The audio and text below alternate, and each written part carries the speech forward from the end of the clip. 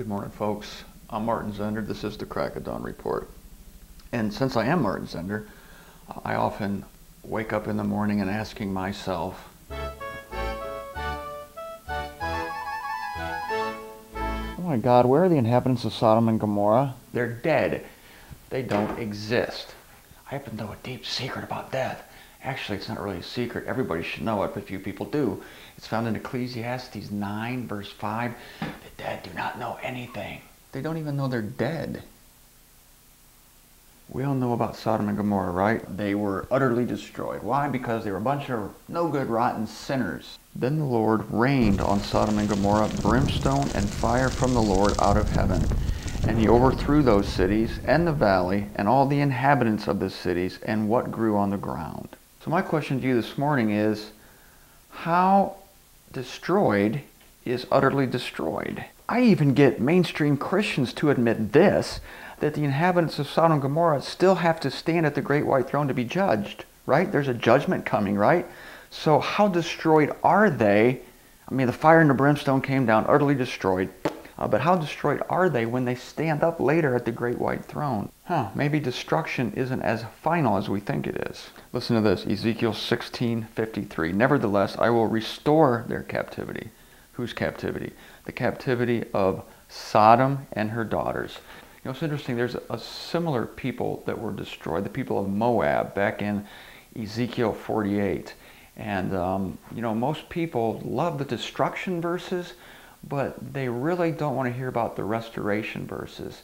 But God loses so that he can find. Not everybody likes to hear that, especially preachers. My brothers and sisters, I am here to talk to you today about Moab. Moab was completely destroyed, like unto the cities of Sodom and Gomorrah. Those sinning, wretched people of Sodom and Gomorrah who will be suffering the eternal judgment of God. I love Jeremiah chapter 48. I love it because it's in the Old Testament. I love the Old Testament because of the judgment in the Old Testament. I love that God is judging people. I almost can say I like judgment more than grace. I can't get out of the Old Testament, because if I did, I might have to go to the New Testament, and I might have to go to the letters of Paul. And if I went to the letters of Paul, I might find that sin no longer stands between man and God. And if sin no longer stands between man and God, then I'm out of a job. I make a living out of condemning people and challenging people to quit sinning. And if you write me, I will tell you how you can quit sinning for God. Can I hear an amen? Why aren't there any people here? No, I don't really want to know. Shut up. I'm going to talk about Moab. Jeremiah 48, Moab was utterly destroyed. I'm going to skip the early verses of Jeremiah 48. I hate to do it because there's so much of death and the destruction. I'm going to go directly to Jeremiah 48:15. Moab has been destroyed. Is there anything you people don't understand about the word destroyed? About the word destruction? Thank you for showing up, Mama. You're the only person here, and I appreciate it. You brought me into this world, and because of you, salvation has come to the world. Verse 25, the horn of Moab has been cut off.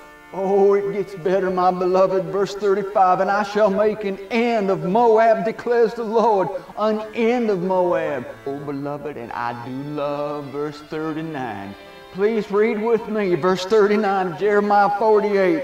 How shattered it is. Moab is shattered and utterly destroyed according to the word of the Lord in Jeremiah chapter 48. The only thing I love better than verse 39 is verse 42. Can I hear an amen? Mama? All right, it doesn't matter. It doesn't matter.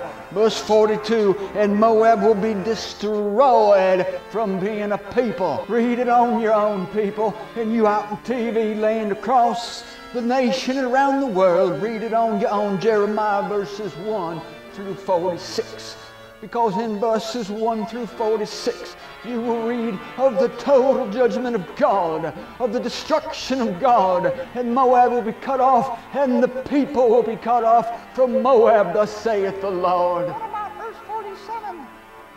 What'd you say, Mama? What about verse 47? Oh, Mama, you don't want... What about verse 47? Yes, you're right, there is verse 47, Mama, but you don't want me to read verse 47, Mama. What about verse 47? Mama, don't make me read verse 47. I know there's one. What about verse 47? I know there's one more verse, Mama, and I don't want to read it. What are you trying to do to me? The very womb that bore me has turned against me, O Lord. All right, Mama, I do it for you. I only do this for you, Mama. You're going to ruin my ministry of death and condemnation, but I'm going to read it for you, Mama. Verse 47. I regret having to do this, but my mama told me to do it, so I got to do it. Yet I will restore the fortunes of Moab in the latter days, declares the Lord. Yet I will restore the fortunes of Moab in the latter days. I don't even know if I'm going to send you a Mother's Day card. You made me read a verse of restoration. You made me read a verse of hope and peace.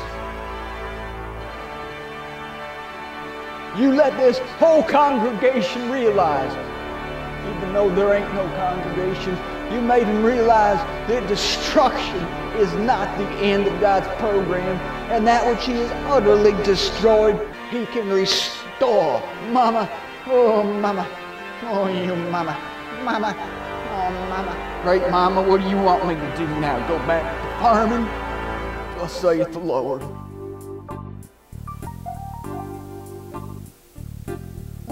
This has been Martin Zender at the Crack of Dawn Report. Thanks for joining me, and we will see you in 2 weeks.